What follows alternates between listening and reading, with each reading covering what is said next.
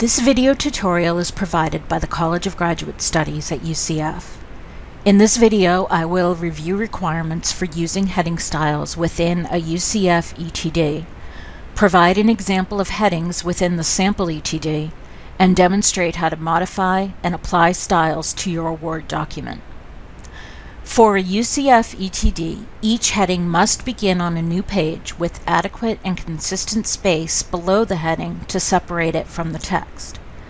The font size should be between 12 and 14 points, and each heading must be centered on the page and typed in all capital letters.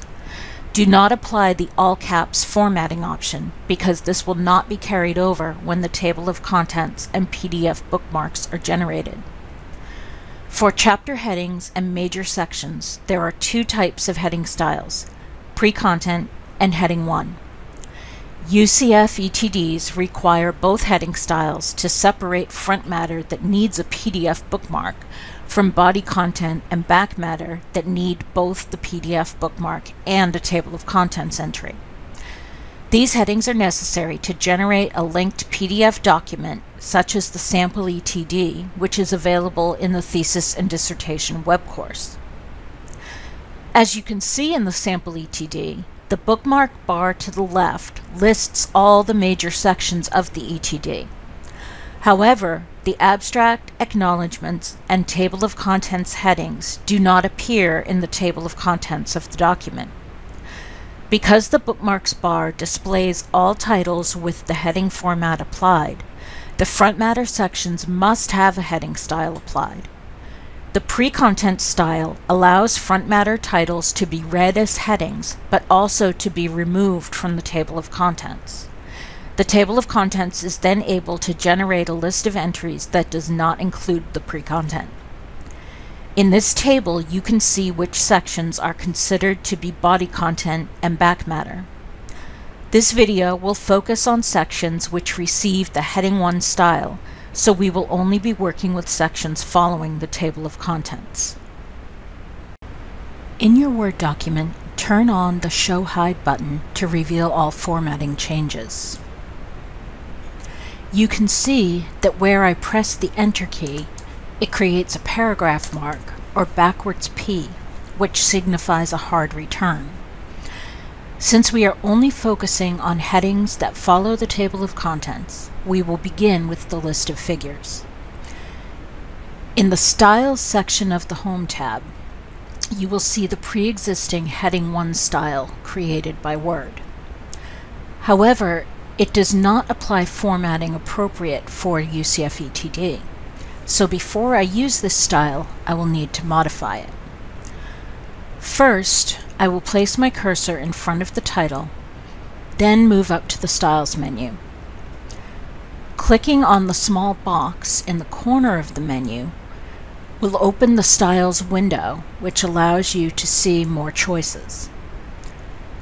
To modify Word's pre-existing heading 1 style, move the cursor over heading 1 option and click on the arrow to the right of the text.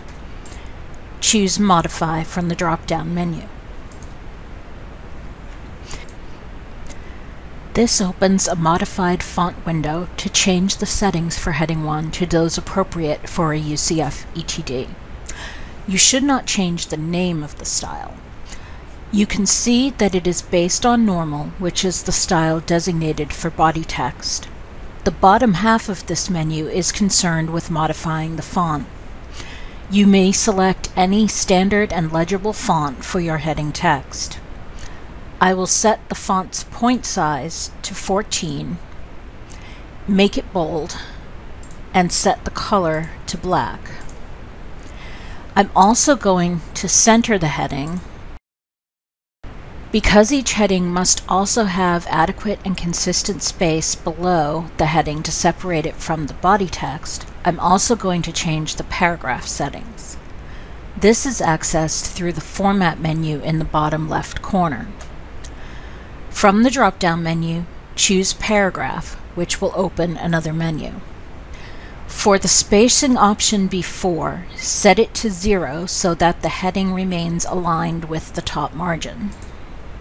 To create space between the heading and body text, change the space after to 24 points. This will add 2 blank lines following each heading. Before leaving this menu, ensure that the box next to "Don't add space between paragraphs of the same style" is checked. Click OK to close the menus. With the cursor in front of the title list of figures, click the Heading 1 button. You will see that it automatically centers the title and applies the appropriate formatting. You will also notice a small black square alongside the left margin. This is a formatting mark showing that a style has been applied to the text. Now you can apply Heading 1 to all other major headings following the table of contents. If you need to make modifications to the chapter heading style later on, open the Styles window and modify the Heading 1 style directly. This ensures modifications are applied consistently throughout the document. If you happen to have a long chapter title, you may wish to place part of the title on the next line. You can accomplish this by using a soft return by pressing Shift plus Enter. You will see a small arrow as a formatting mark indicating the soft return. A soft return indicates that the next line is a continuation of the first. Pressing Enter alone creates a hard return and places the heading text on a new line as if starting a new paragraph. The table of contents will pick up this new heading, causing you to have multiple entries in the table of contents as well as the PDF bookmarks. This concludes the video tutorial for headings. If you have any further questions, please use the Format Help section of the Thesis and Dissertation Services site. You may also refer to the PDF instruction file, Headings and Subheadings. For more video tutorials, please return to the Graduate Thesis and Dissertation web course.